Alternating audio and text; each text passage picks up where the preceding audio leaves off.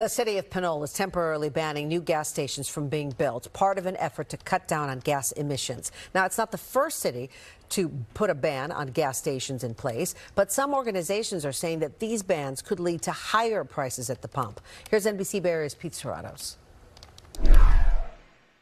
The city of Pinole is the latest Bay Area city to ban new gas stations, and city leaders tell me that it's a part of a larger plan to address climate change.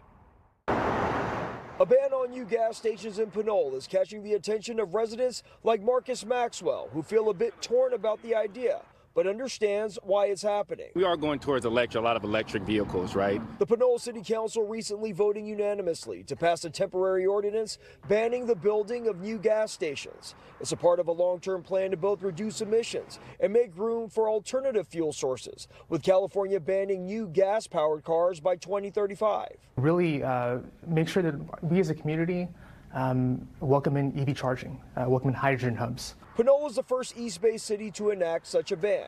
It is temporary, and it will give officials time to gather information on the effectiveness of this ban. Our staff and our council has talked to several different businesses and people in the public about this, but we know we got to continue the conversation. But not everyone is on board with the ban. In a statement to NBC Bay Area, the Western States Petroleum Association says good climate policy would not force people to drive further for the fuel they need. Gas station bans are effective at only one thing: limiting supplies of fuels to consumers. When government policy limits supplies of fuels, costs usually go up.